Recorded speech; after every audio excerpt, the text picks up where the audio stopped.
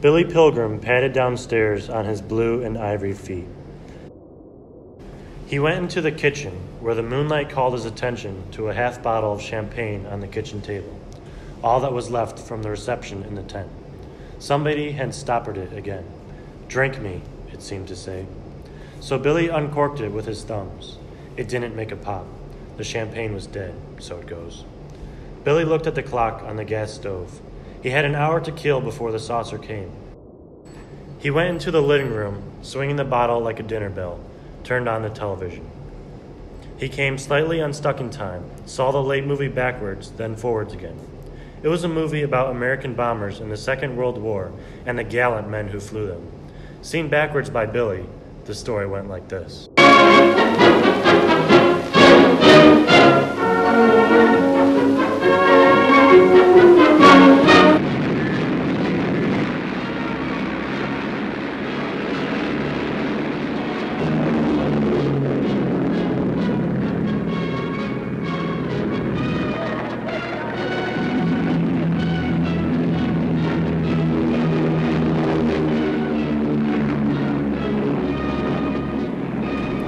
American planes, full of holes and wounded men and corpses, took off backwards from an airfield in England.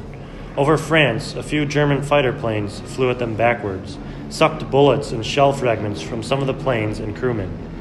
They did the same for wrecked American bombers on the ground, and those planes flew up backwards to join the formation. The formation flew backwards over a German city that was in flames. The bombers opened their bomb bay doors, exerted a miraculous magnetism which shrunk the fires, gathered them into cylindrical steel containers, and lifted the containers into the bellies of the planes. The containers were stored neatly in racks. The Germans below had miraculous devices of their own, which were long steel tubes. They used them to suck more fragments from the crewmen and planes, but there were still a few wounded Americans, though, and some of the bombers were in bad repair. Over France, though, German fighters came up again, made everything and everybody as good as new. When the bombers got back to their base, the steel cylinders were taken from the racks and shipped back to the United States of America, where factories were operating night and day, dismantling the cylinders, separating the dangerous contents into minerals. Touchingly, it was mainly women who did this work. The minerals were then shipped to specialists in remote areas. It was their business to put them into the ground, to hide them cleverly so they would never hurt anybody ever again. The American flyers turned in their uniforms, became high school kids.